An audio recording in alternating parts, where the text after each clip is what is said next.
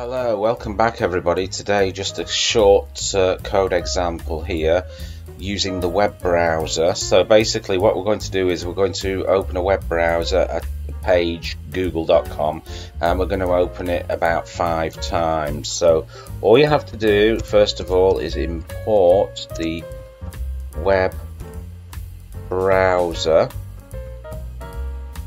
module. Okay, and I'm going to put run, let's say Windows.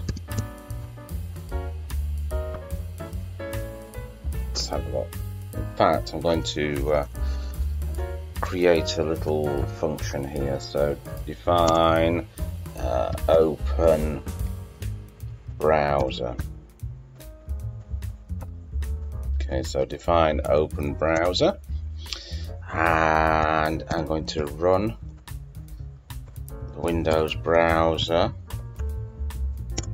say 5 times. Okay, so we're going to open it at a URL. So it's going to be URL open, and we're going to say something like HTTPS. Let's say /www.google.com.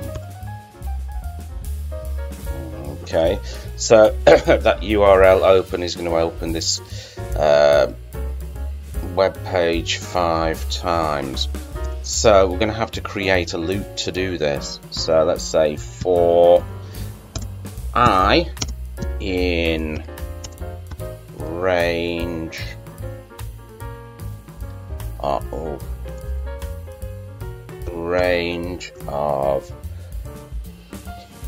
run Windows,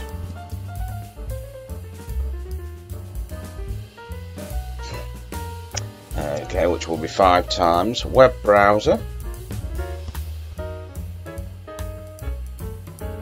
dot open, and that's going to be URL open.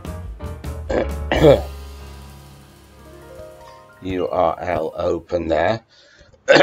Now all we have to do is call the program, call it by open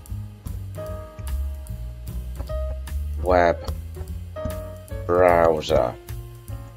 Okay, so we're going to call the program, so I'm just going to save it there.